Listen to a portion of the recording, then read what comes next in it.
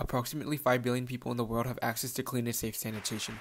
However, a staggering 2 billion of Earth's population don't share the same luxury, according to the WHO. Proper sanitation involves the prevention of human waste from entering public water systems and the treatments to mitigate potential issues. Incorrect disposal of human waste has caused issues in countries that lack proper sanitary infrastructure, where diseases like dysentery and typhoid spread through the waterways, according to the WHO.